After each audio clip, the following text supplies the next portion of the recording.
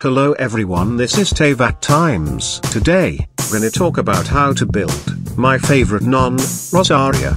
Rosaria is a hot sister from the Knights of Favonius. Known for her sharp cold words and manners. She often works alone.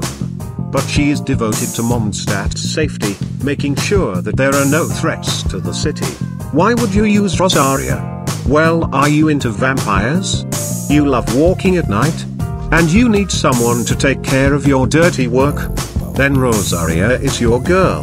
In this build, we're gonna cover only the support build, which is the best option for her. Now let's start with the artifacts. You can go either 4-piece Blizzard Stayer or 4-piece Noblesse Oblige, or you can go mix 2-piece Noblesse Oblige and 2-piece Blizzard Stayer. As for the main stats on the artifacts, for the timepiece, you need attack percentage, for the goblet, you need cryo damage, and for the circlet, you need crit rate. Now for the substats, focus on getting crit rate and crit damage, then attack percentage, and energy recharge. Now for the talents, you need to level up your elemental skill and elemental burst to at least level 6.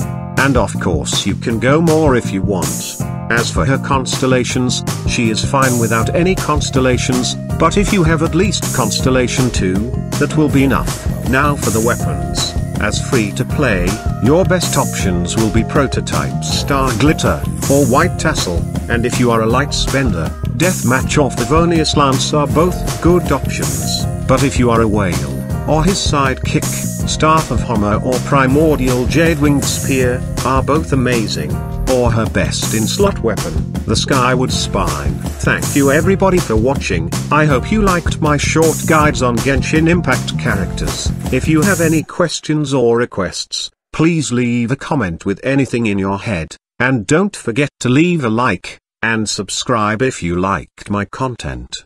Goodbye everyone.